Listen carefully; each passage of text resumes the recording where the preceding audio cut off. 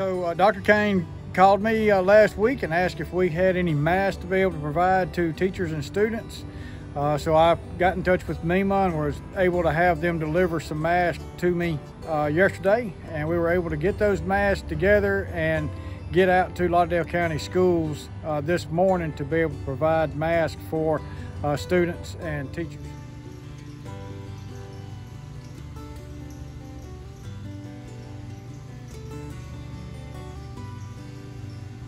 It takes a lot of people, a lot of time to get everything organized, but it's well worth it knowing that we're keeping our kids and our teachers safe.